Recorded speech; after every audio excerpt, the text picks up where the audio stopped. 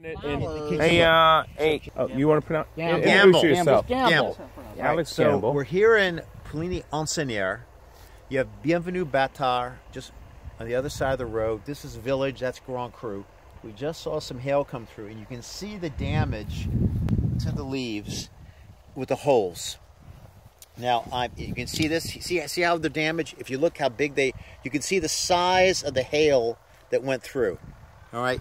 Now it's early enough in the season that this leaf will probably fall off and another one will grow back. Also remember, this is going to grow up and we're going to trim it anyway. And we look farther down, you see a little damage, some damage here. See this damage here? And then again here, okay? But the most important thing is, let's look at the grapes. I don't see any visual damage on them because they're so young that there has not been any damage to the grapes per se, at least here. And you can see this is what's left over from our bio-treatment last week. Okay. Okay? Yeah, you have grapes here. Okay, thank you. Yeah. So Thaddeus Buggs reporting for the Minority Wine Report.